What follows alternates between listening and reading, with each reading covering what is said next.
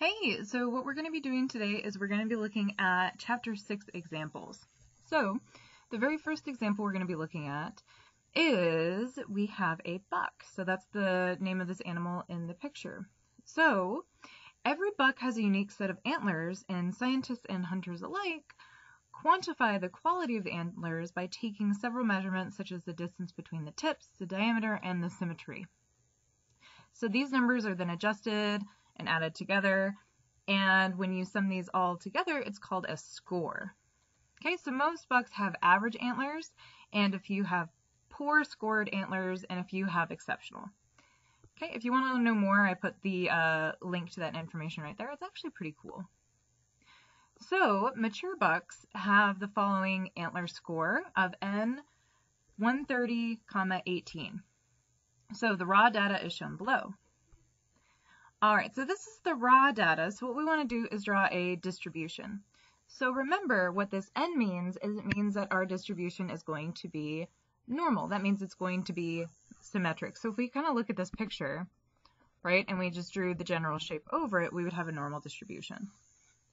So a normal distribution means that we're going to have most things fall around the average.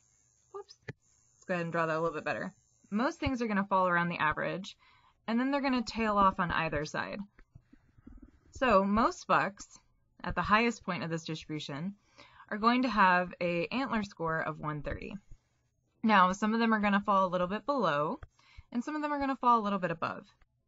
Now remember, within one standard deviation is going to be 68% of our data. So some of them are going to fall 18 below on their score, so it's going to go down to 112, or 18 above, which would be 148. Now we also want to go two distributions out. How much of our data is going to fall within two distributions? Yep, 95%. So there's 94. Great. So what do the N, 130, and the 18 stand for? Well, remember the N means that it's normally distributed. Normal, that means it's not going to be skewed, so it's going to look something like this. The 130 is going to be the average score, and the 18 stands for the standard deviation. Remember, standard deviation is, kind of gives you some wiggle room. So you expect most bucks to have a score of 130, give or take that 18 for their score. All right, now a buck has a z-score of 1.35. So the first question, is this buck's score higher or lower than average? Would you say it's unusual? And then we want to find the buck's antler score from this z-score. So if we scroll back up, let's go ahead and look at this normal distribution and just redraw it below. So looking at the normal distribution, okay, again, we're going to have 130 in the middle, and then one standard deviation up is going to be 148. One standard deviation below is going to be 112. Two standard deviations below would be 94. And two standard deviations above the average would be 166. Remember, we get these by adding and subtracting standard deviations. So if we put the z-scores right below these actual buck scores, we're going to have 0 in the middle, +1, and +2. And then if we go backwards, we're going to have -1 and -2. So what the z-score is doing is it's allowing us to standardize these in terms of the standard deviation. So remember, the standard deviation tells you how many standard deviations away from the average something is. So for example, if a buck had a z-score of 1, that would mean it's slightly above average. Whereas if it had one of -1, it would be slightly below average. Now, ours has a z-score of 1.35, which would put it somewhere about here, right? So it'd be somewhere between 1 and 2, so it'd have one of 1.35 right about there. So the first question, is this buck score higher or lower than average? It is higher than average. The next question is it an unusual score? Well, remember, unusual means that the z-score is going to be either less than -2 or greater than positive 2. So an unusual z-score would be in the tails. It would be below here or above here. Now, since our z-score is between -2 and +2, that means that it is usual. So it's not unusual. So even though it's a little bit higher than normal, it's not enough for us to be like, wow, that's an exceptional buck, or wow, that's a really poor buck. Now the next thing it wants us to do is it wants us to find the buck's antler score using the z-score. So we're actually going to go backwards from what we usually do. So remember that the z-score is going to be what you saw minus what you think you should see, which is the average, all divided by the standard deviations. So let's use what we have and fill in this equation. Well, we know that z is 1.35, that's our z-score, equals, well, we don't know the buck score, that's what we're trying to find, so we're going to keep that as an x, minus the average buck score we got was 130, divided by the standard deviation, which we know is 18. That information is from the beginning of the problem. So when we do this, what we're going to do is that we're going to multiply both sides by 18 first, and that's going to get rid of that 18 in the denominator. So multiply both sides by 18. Remember, that's going to get rid of that 18 in the denominator. That's going to give us 24.3, which is equal to now x minus 130. And then finally, to solve for x, we're going to add that 130 to both sides. Now when we add that 130 to both sides, we're going to get 154.3. Okay, and that is going to be that buck's antler score. Now, before we move on to the next problem, let's just check our work and make sure it makes sense. So if we look at this picture that we drew over here, if a buck has a score of 1.35, well, we know that's going to be between 1 and 2 for a z-score. But if we look above, we also know that it's going to be between 148 and 166. Now, since 154.3 is between 148 and 166, I would feel really confident that we got the right answer. All right, now the next question is that we want to use the raw data above and answer the question, what is the probability that a randomly chose buck has a score of 100 or less? Don't forget there were 251 bucks total. So we want to know the probability that a buck has a score of 100 or less. So let's scroll up here and count how many bucks had a score of 100 or less. So we have these bucks here, which is 17, 3 that had a score of 90, 2 that had a score of 80, and 2 that had a score of 70. So what that means is that we have 17 plus 3 plus 2 plus 2. So that means that we have 24 bucks total that have a score of 100 or less. So that means we're going to have 24 bucks out of the 251 bucks total, which is going to give us a probability of 0.0956, which is the same thing as 9.56%. So that means if we randomly chose a buck, the probability that its score would be 100 or less is 9.56%. Now the next question says using only the fact that they have an average score of 130 with a standard deviation of 18 and our z-score table, we want to know what's the probability a randomly chose buck has a score of 100 or less. So whenever I do these problems, what I always do first is I always draw my normal distribution. So let me draw a normal distribution. So we have 130 in the middle, 148, 166, 112 at the bottom, and 94. Now, if a buck has a score of 100 or less, that means that they're going to fall on this side of the distribution. So they're going to fall to the left side of the distribution, and it's only going to be that little bit of a tail. All right, so when we're finding distributions using our z-score table, the first thing we want to do is find the z-score.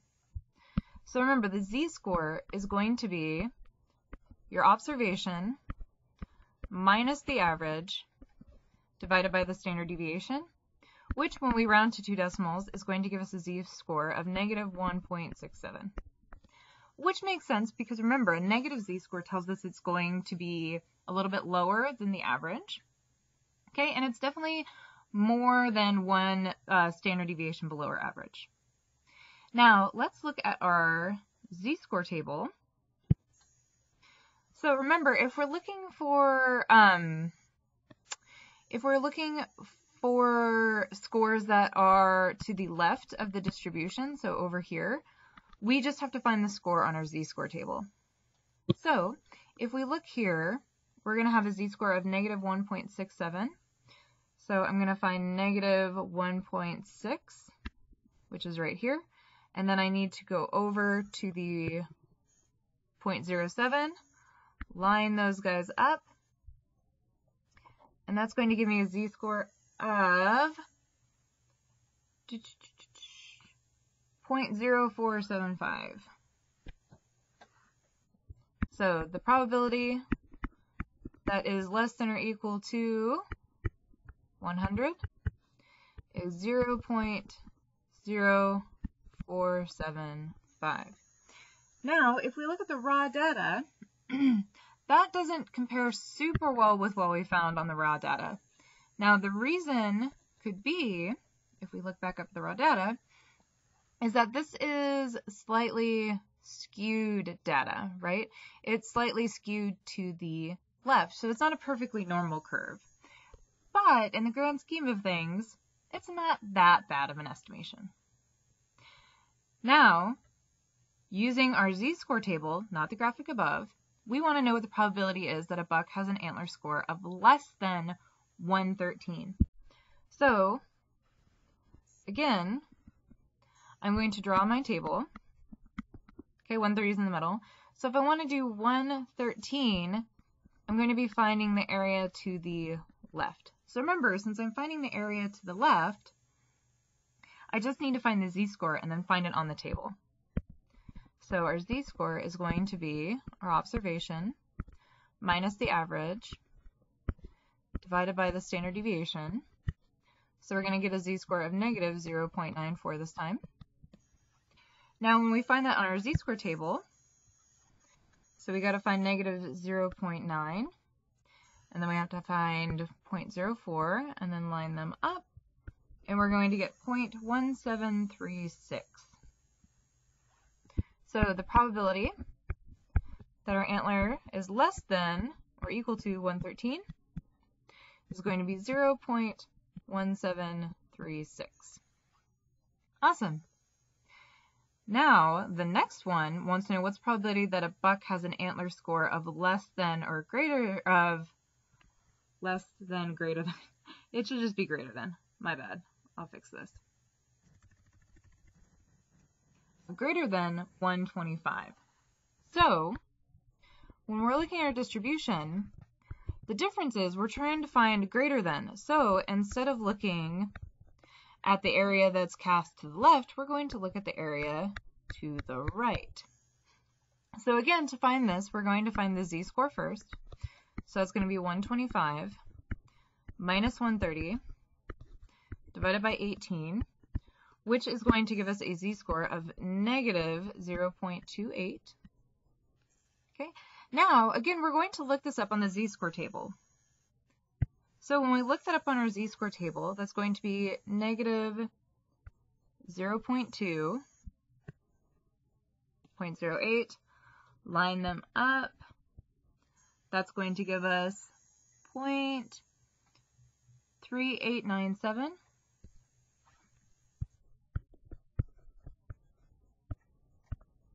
So the probability that x is less than 125 is this guy. Now that's not our answer. If we look at the picture that we drew over here, this area on this side is definitely more than 50%. Well, here's why our answer works, but we're not done yet. This is the area to the left. Remember, your z-score table only tells you the area to the left. So how can we use that to find this area to the right? Well, remember, this area to the left is 0.3897, and we want to find this area to the right. Now, if I add the entire distribution together, I'm going to get 100%, right? It's a 100% that you're going to fall somewhere on this distribution. So, to find the probability that x is actually greater than 125, what you're going to do is you're going to do 1, which is 100%, minus that 0.3897. And that is going to give you the actual area that you want, which is 0.6103. So, what's the probability that a buck has an antler score of 125 or more? Is going to be 61.03%. All right. Awesome. So remember, if you're finding scores that are greater than something using your z-score table, you're going to find that probability associated with your z-score and then subtract it from 100. So if you want to put a little reminder on your z-score table for yourself, if it's to this side, you just find it in the table. If it's on the other side, then you're going to do 1 minus that percentage that you found. If you're finding the probability that x is greater than something else. All right, so the very last example is we want to know what's the probability we find a buck with a score between 113 and 125. So, man, I just cannot draw a normal distribution to save my life today. So, if we draw the normal distribution, okay, we're going to have 113 about right here, 125 about right here.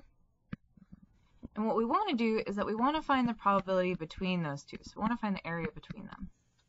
So here's how we're going to do it. First, we're going to find the probability that a buck has a score of 113 or less.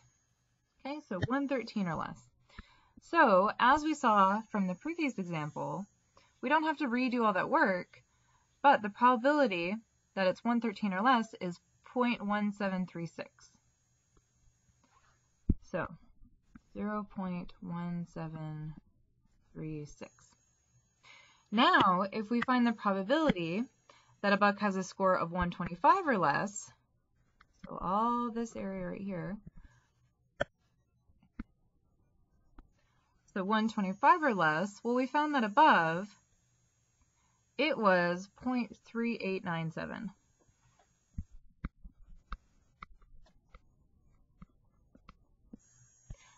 So now that we found the probability that an antler is going to have a score of 113 or less and of 125 or less, well then how do we go about finding what we actually want, which is that score in the middle? Well, what you're going to do is that you're just going to take these two and find the difference between them. So, to find the score in between, we're going to take those two probabilities and subtract them. And remember, it's always going to be the bigger one minus the smaller one. Otherwise, you're going to get a negative probability, and that's not possible. Remember, probabilities have to be between 0 and 1. They can't be negative. So that probability is going to be 0.2161.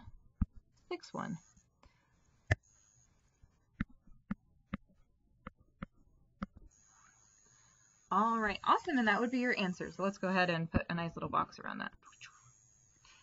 So let me show you guys a little bit easier way of doing this. It's really good to know how to do this by hand using your z-score table, but what the homework's going to want you to do is it's going to want you to use the MyStatCrunch. So let me go ahead and show you how to use that.